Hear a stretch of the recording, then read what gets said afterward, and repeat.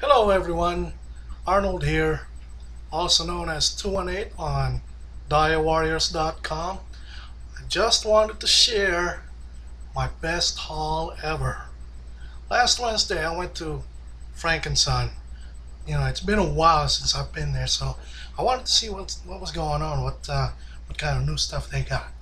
So I was in the anime Gundam robot vendor, and I was just checking out, the masked riders, if they got any of the common rider and everything. So anyway, a couple of 12-year-old, 13-year-old boys, they came in there and they were checking out the Gundam robots, going, "Ooh, hey, Gundam, whoa!" So I just kind of like moved over to the corner there, and I looked in I found a clearance bin, and I found Kauga, a common rider, 4-inch, which I already have, you know. But another thing that I found was this thing.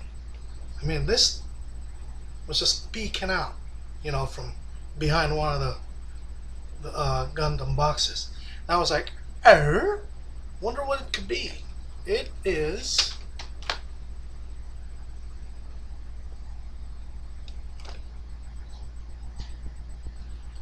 yep, Wolf Orphanok.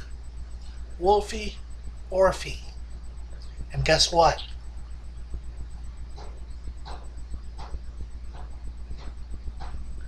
It's Joe Scale, right? So my day's done. My day's made. Okay. So I'm on the way up to the register to buy this thing. It's only $20. Okay. Which is cool.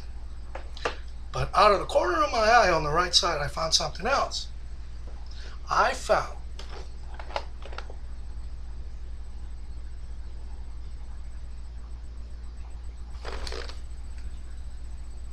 Great Mazinger, or they call it Guretu Mazinga. Guretu Majinga. It's this is different from the original Mazinger Z.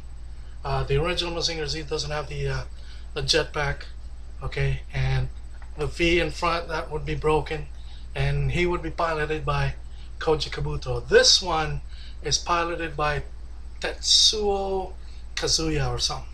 Koji Kabuto's adopted brother. But anyway, this is really good.